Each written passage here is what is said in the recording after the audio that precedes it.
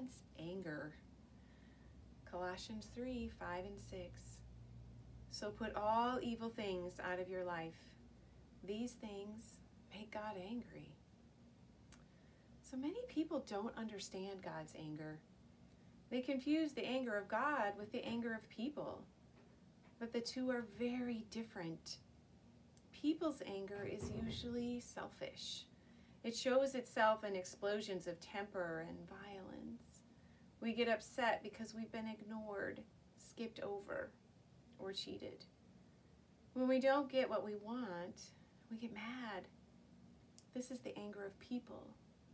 It is not, however, the anger of God. God doesn't get angry because he doesn't get his way. He gets angry because we disobey him. And he knows that by disobeying him, we will always end up getting hurt. After all, what kind of father sits by and watches his child hurt himself? Not God.